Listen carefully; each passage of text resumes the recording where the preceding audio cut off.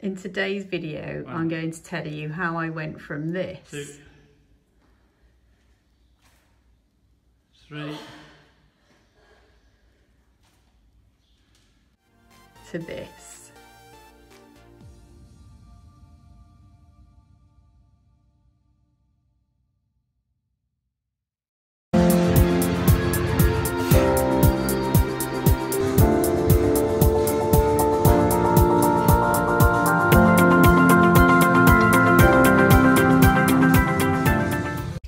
This is a video about not giving up and to tell you how I achieved my goal of doing 10 pull-ups at the age of 52. To set the scene, I started weight training in January 2015 when I met Andrew, who is now my husband, and we trained together every other night. And the first goal I set myself was to be able to do push-ups because I couldn't do any push-ups. And at the time I was 50 and I wanted to be able to do 50 push-ups before the end of my 50th year. It took me all year to achieve this, but I did it. Unfortunately, I didn't keep much of a record of my push-ups, so I don't know exactly how long it did take, but I do think it took me the whole year to actually achieve this. And then at the beginning of 2017, I saw some videos on YouTube, and they were of people doing what looked like superhuman moves on pull-up bars. I was totally mesmerised, and it really inspired me to be able to do a pull-up. But at that time, I couldn't even do one pull-up. It's interesting though, because I thought I had a good base. I looked strong, and I'd been weight training for about 2 years at this point, and I'd been doing back exercises and bicep exercises, all exercises that should help me to be able to do a pull-up. I've been doing lat pull downs, face pulls, bicep curls. I tried the assisted pull-up machine. So I started to do assisted pull-ups with Andrew's help. The first problem was I couldn't actually reach the pull-up bars in the gym, and I was rubbish at jumping up to them. So Andrew would lift me up by my waist until my chin was at the top above the pull-up bar, and then I would lower myself back down slowly, and he'd grab me around my legs and lift me back up, and I'd lower myself back down. And I actually progressed from this onto a platform. So we had the platform quite high, so I could reach the pull-up bar and just jump and pull myself up to the right position and then lower myself back down slowly. So this meant I was doing the negative part of the pull-up, and the negative part is a lot easier because our muscles are stronger eccentrically, so when we're lowering ourselves rather than when we're lifting the weight. So most people can do a negative part of the pull-up, and this is what I found. I had the strength to do the negative part, and I could even hold myself at the bar for a little while, but I still couldn't do a pull-up. So after I'd been doing this for a couple of months, we went on holiday to Mykonos. We stayed in a lovely boutique hotel, and they had a small gym, and in the gym they had pull-up bars, and I could actually reach the pull-up bars from the floor. So I said to Andrew, I've been doing these assisted pull-ups for a while now and I still can't do a pull-up. And he said, well, have a go. And I found that by jumping off the floor and pulling myself up, I managed to do 3. So they weren't strictly proper unassisted pull-ups, but it did give me some motivation.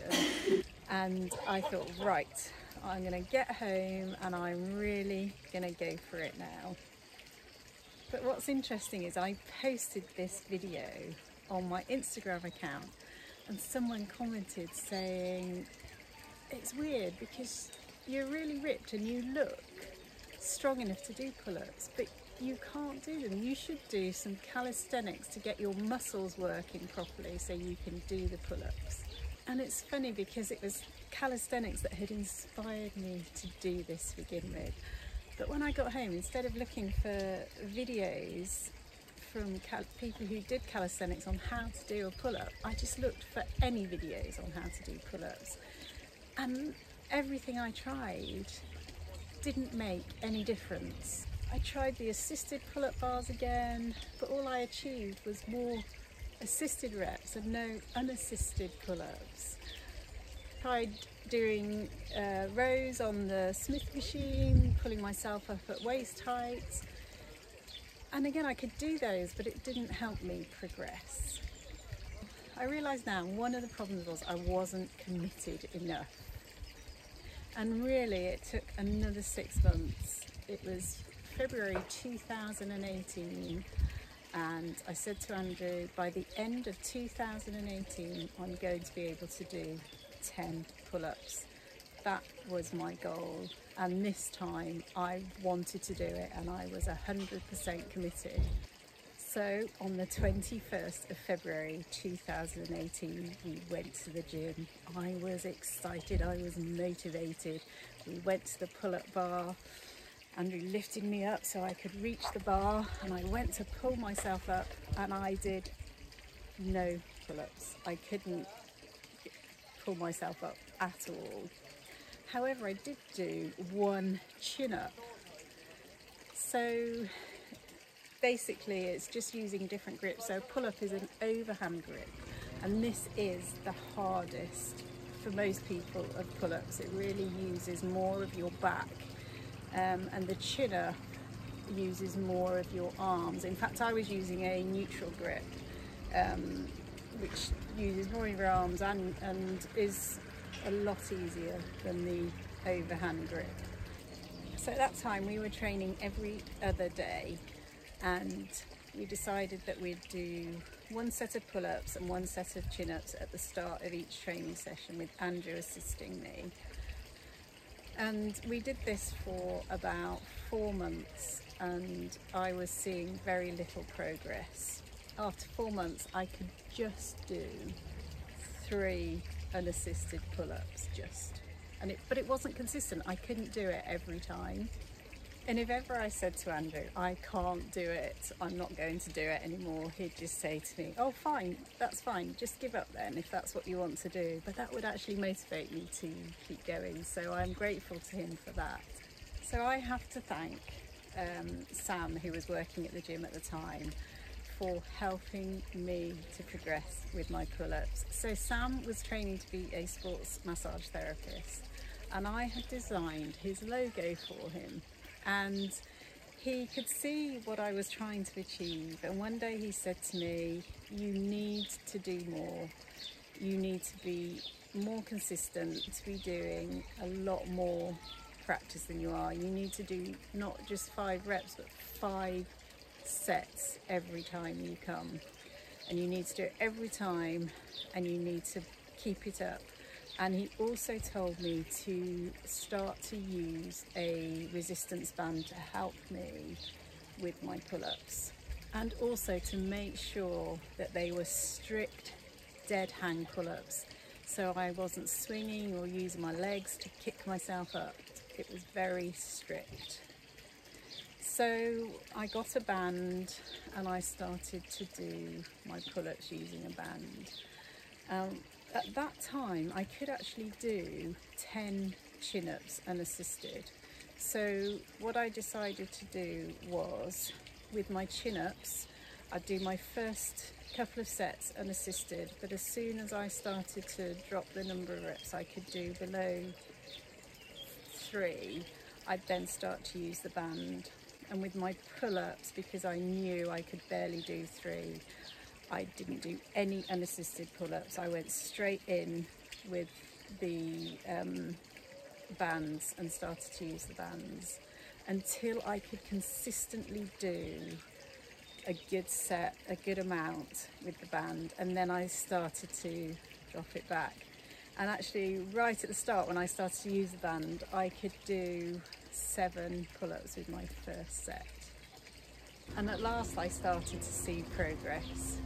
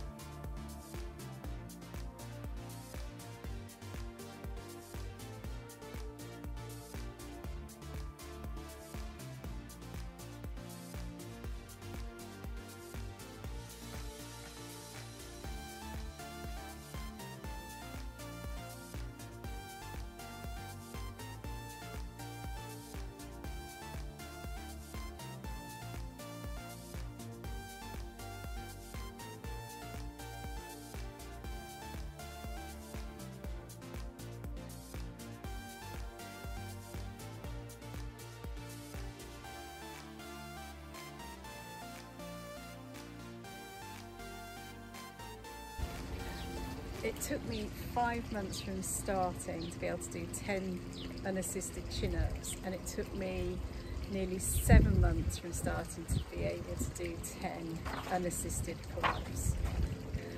But I didn't stop there. I got up to being able to do about 14 unassisted pull-ups without stopping.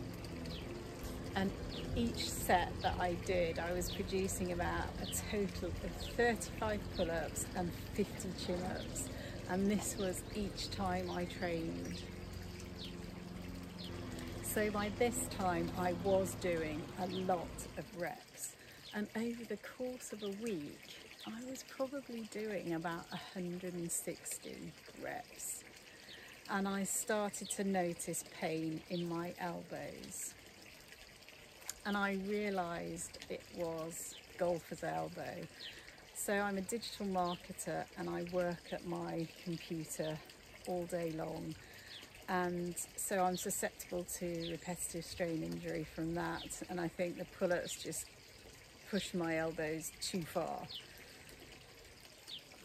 The problem was I wasn't ready to give up what I'd taken so long to achieve.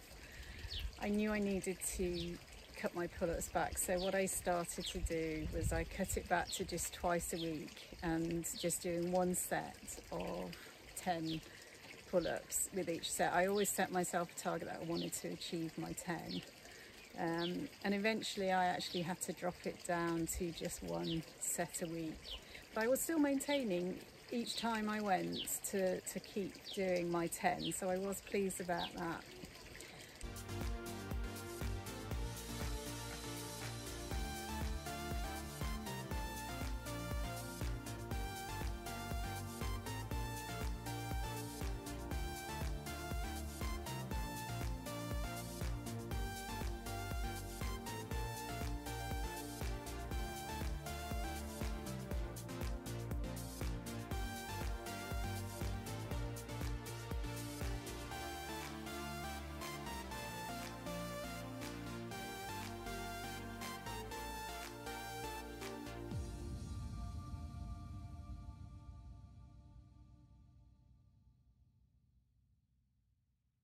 And the last time I did pull-ups was actually just before the gym closed in March because of the coronavirus.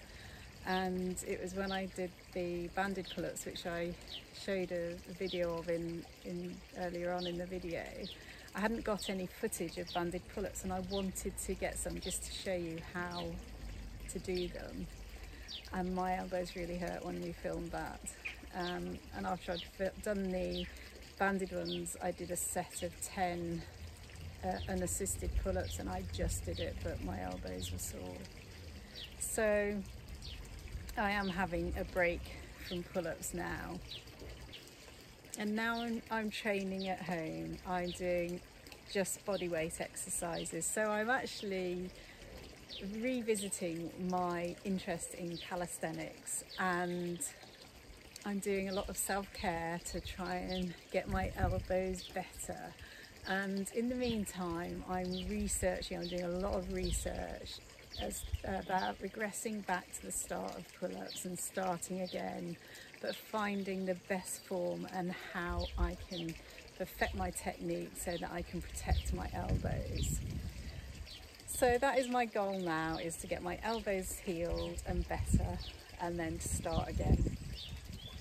So my tips that I can share with you today, if you want to have a go at doing pull-ups, are to be patient, to be 100% committed, to be consistent, to always do your pull-up training at the beginning of any workout session so you have the most energy and strength available to you.